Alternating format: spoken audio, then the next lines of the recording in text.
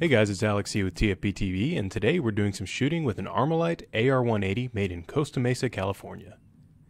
These guns are crude in appearance, and even Armalite's sales pitch was, hey, you can't afford AR-15s? Well, we have this too.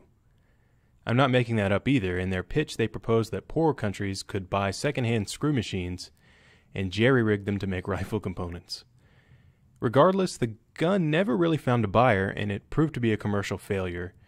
And when the US put the rifle to the test, it failed twice. That said, this gun does have quite a legacy, but before we discuss that, let's shoot it a little bit.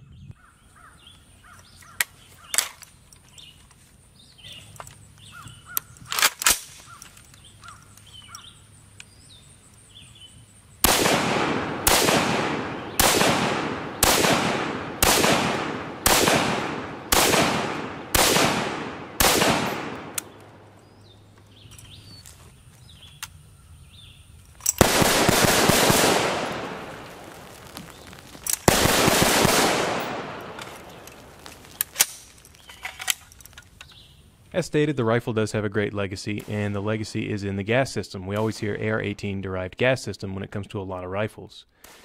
Here you can see it looks a lot like an SVT-40's gas system, but there are some very big differences that we'll get to in a second. Now here I slow it down. It is a short stroke piston gun, and you can see it here. It only travels about a centimeter or so. And I do another freeze frame here so you can see that it's kind of cool. The connecting link also separates from the cylinder for a second, but let's talk about that in depth a bit more. So the gas system is similar to the one found on an SVT-40, but not identical. Both designs have a piston, an operating cylinder, a connecting link, and an op rod, but the AR-18 corrected a flaw in the SVT.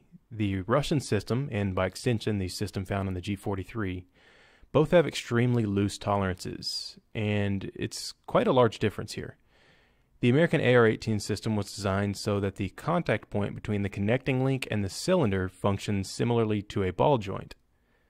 The patent states that the object of the invention was to provide a lightweight pushrod for gas-actuated pushrod systems by reducing the diameter of the rod, which can bend freely in operation without impairing the operation of the system or inducing a malfunction.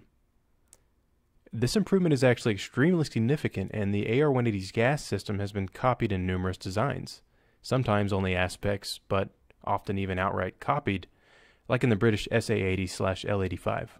All of this results in a pretty reliable system. I've never actually tested one of these by dunking it in dirt, sand, or mud, but they do shoot well and they do run reliably. But that being said, let's get back to shooting it a little bit more.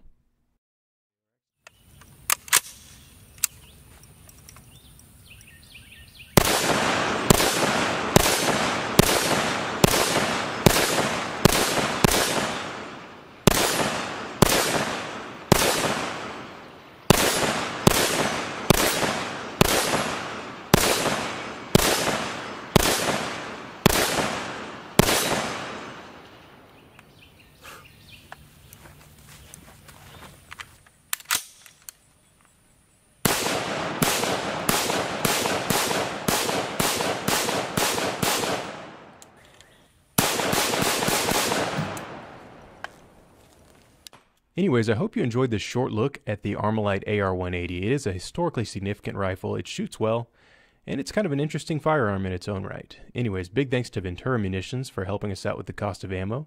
We hope to see you all next time.